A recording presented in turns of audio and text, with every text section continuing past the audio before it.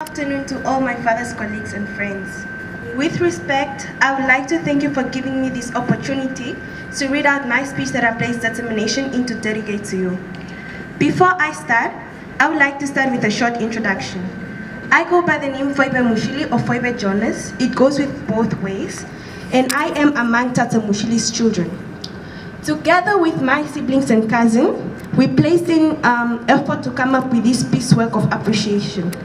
To begin, I'm hereby standing to thank all of you for being kind and loyal colleagues to my father.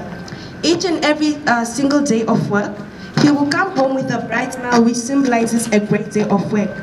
We all know that the journey of my father working with you has reached. I hope you all keep memories of his good deeds with you. Second part of my speech is respectfully dedicated to one person. She has shown us love through my father, whereby every specific season she will give us something to give to my father. We want that person to know that we love her and we appreciate her. We will give her something, but actually not now. But for now, we would like to know who Miss Bila is. Bila is not present, but I will extend the message to her. Okay, I thank you.